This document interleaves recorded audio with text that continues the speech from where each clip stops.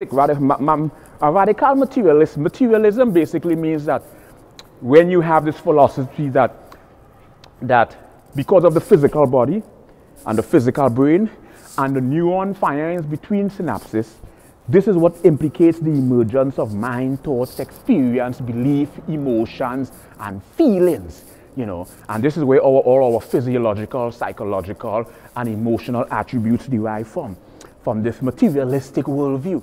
So coincidences have a materialistic interpretation. Now, from a metaphysical perspective, now they have more like a staunch idealistic interpretation, because metaphysics now, you know, we get into metaphysics, is the fact that idealism now posits that mind, thoughts, and experience is the fundamental substance in the universe.